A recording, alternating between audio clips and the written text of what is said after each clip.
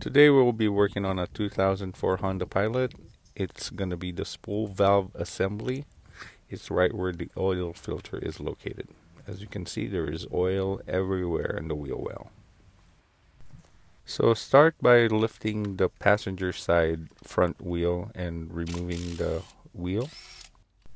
Lifting this side was more than enough. It's going to give us enough room to work on the valve spool.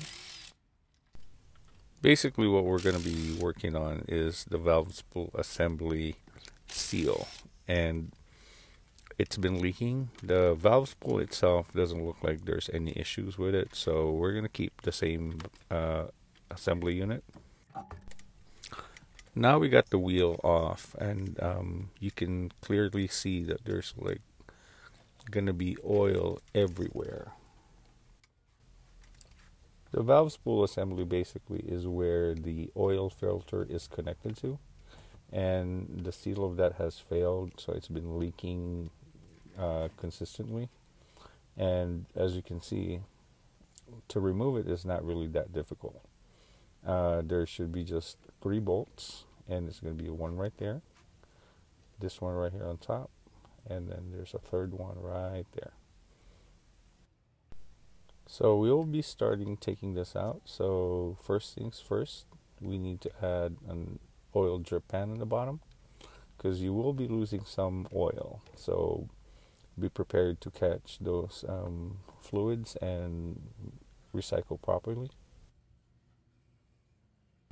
Now we're ready to start. So first thing, we need to remove the oil filter, and you will be losing oil from here. So just be very careful, because the the oil may be hot.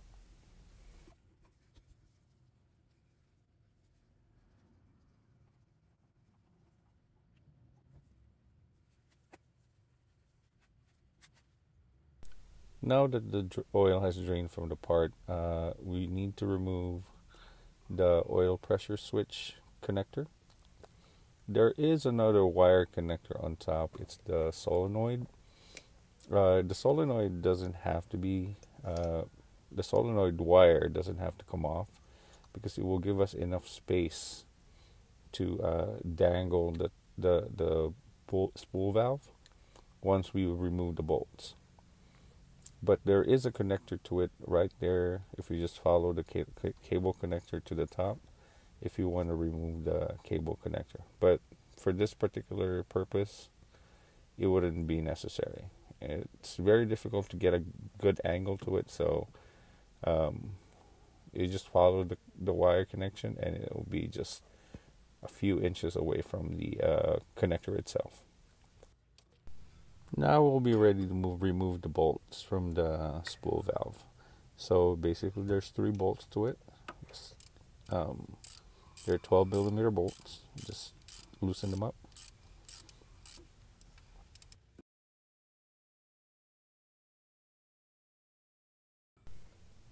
Once you remove any kind of bolts in any part of the car, keep track of where you remove the bolt first, because they may not have the same length. This in particular will have 2 similar bolts and 1 longer.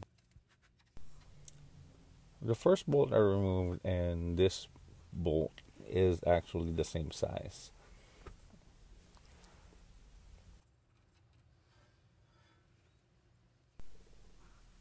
And then this third bolt is actually the longer length compared to the other 2.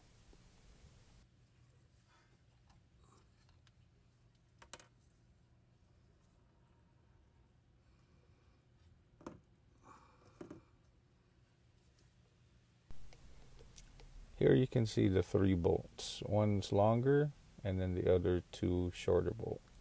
Just make sure you don't mix them up. Just remember, when you're bolting it back down, the top closest to the crankshaft will be where the longest bolt go. At this point, just firmly grab the valve spool body, and then just shake it a little bit, and it should come out relatively easy. Once you successfully remove the valve spool body, you will see some oil spilling in the area. And also at this point, you will see the gasket stuck to the engine frame. Carefully inspect the area that you've removed for any damage that may have been caused by the removal or just in general because the car is relatively old. Now what we're going to do is match the gasket that we bought. The gasket that I bought was a Felpro brand available at your local hardware store, auto supply store. And once you've matched the old one with the new one, it looks like it's the same. Start peeling off the old gasket. The actual gasket is on the valve spool assembly. It's not on the engine block. It's been so old and it's been so worn out that it's already baked onto the engine block. Carefully remove the old gasket, and as you can see, it's been a while that it's flat and very brittle.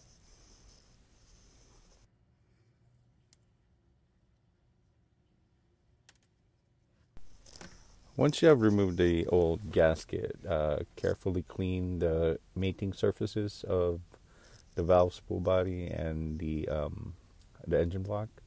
So make sure you clean the contact areas. Keep it away from any kind of residue, any kind of debris, any kind of gasket that may have been left onto the surface.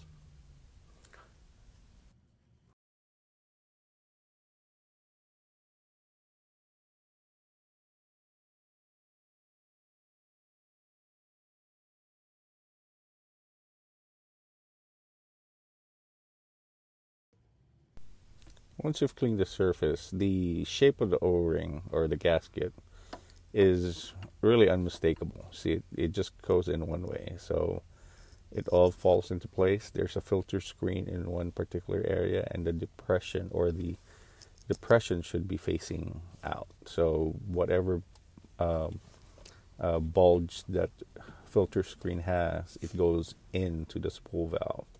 So make sure it's snug. Since it's a newer O-ring, it may have been deformed from during manufacture, and just make sure it's sitting properly.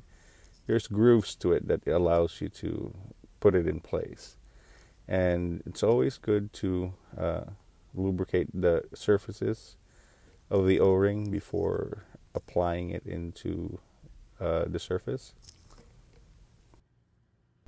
Once you got all the gaskets set in place, carefully place it back into the engine block.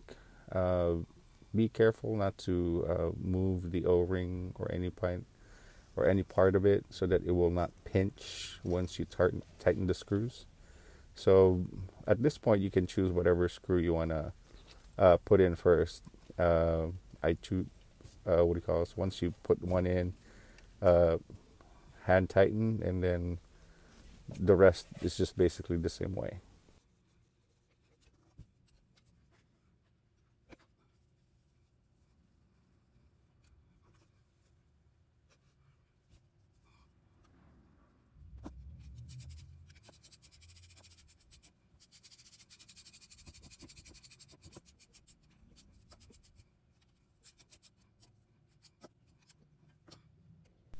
Now that you have the valve spool seated properly, it's time to reconnect the connector. Since we only removed one connector,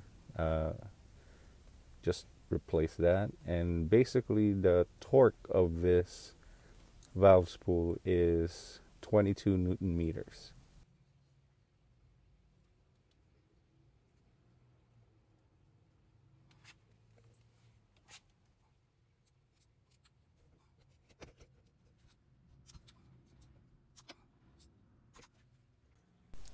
Now that everything's bolted down and checked, I replace it with a new oil and new oil filter. So basically, this is a video for changing the valve spool gasket on most J series engines. They may have some variations on the 4-cylinder engine. So Well, basically, it's about the same procedure and same process. Thank you for watching. If you have any comments, just shoot a comment down below and have a good day.